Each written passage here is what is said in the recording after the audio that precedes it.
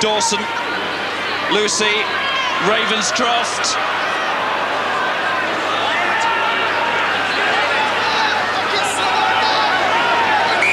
And Dawson's disgust is at the stray New Zealand hand, and he gets his penalty.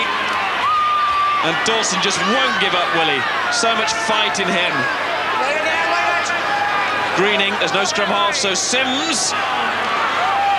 You see the way he kept the ball there, didn't throw the pass, so England should be able to recycle and go. Ben Clark driven back. But just like in Dunedin, the England forwards inspiring a strong finish. But unlike Dunedin, the whole England performance has played with a lot more balance and ambition, and that's made it easier for the forwards. 23 points the difference. And just for a moment, it looks as if England won't be able to cut the deficit as they give away a rather needless free kick. Perry.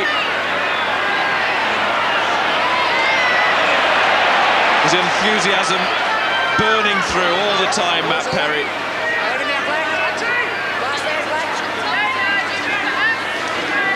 Roundtree, gamely off the floor, Lucy. Vindiri. Tanu has a juggle, but still got it. And he gives it to Lucy. Now Lucy, head down and go. Wilson lined him up and came in off the wing. Diprose didn't knock it on. No, he did, said the referee. Number 9, lost it forward. Get out. Well, the man accused of the knock-on is Dawson. Get up. He's out. Just in danger of spilling over. Get out of it.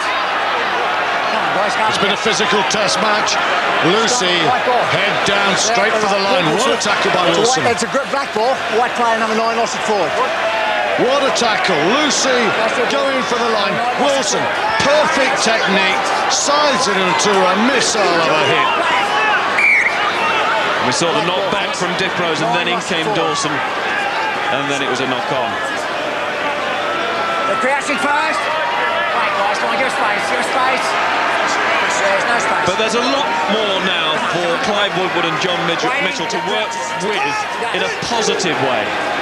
And with Cape Town to come in a week, that's vital, short-term and long-term. And we are seeing people asking questions and really being positive there. Matthew Perry has been very good counter-attacking. And Ben Clark, once again, I think, has reopened the debate about his presence as an international rugby player. Guys, back. Let's go. And the likes of Lucy coming on leaps and bounds in this environment. And Baxendale has answered a lot of questions.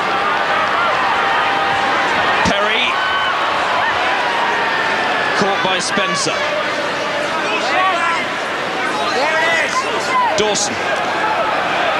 Clark. Lucy. Ravenscroft. Stimpson.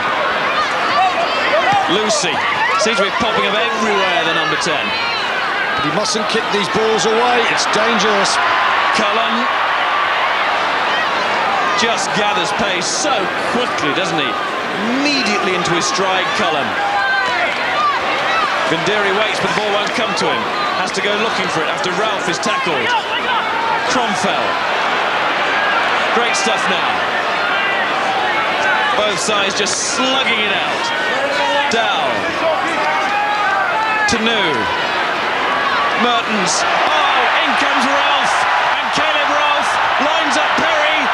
Doesn't make the tackle. And the captain is there. Randall to round it all off.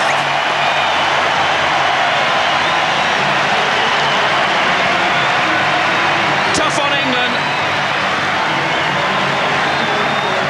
38-10. Soon to be 40. England don't deserve to suffer like that. But this is lovely vision. Caleb Ralph with all the pace. Mertens saw the gap. Perry for once misses his man. Baxendale there, but it's easy for Randall. Great running lines from the number 8. That's a natural footballer in support. And that's the first we've really seen of Caleb Ralph. But England don't deserve to lose by 30 points. But New Zealand, well, they can score from anywhere. That's why they're such dangerous opponents.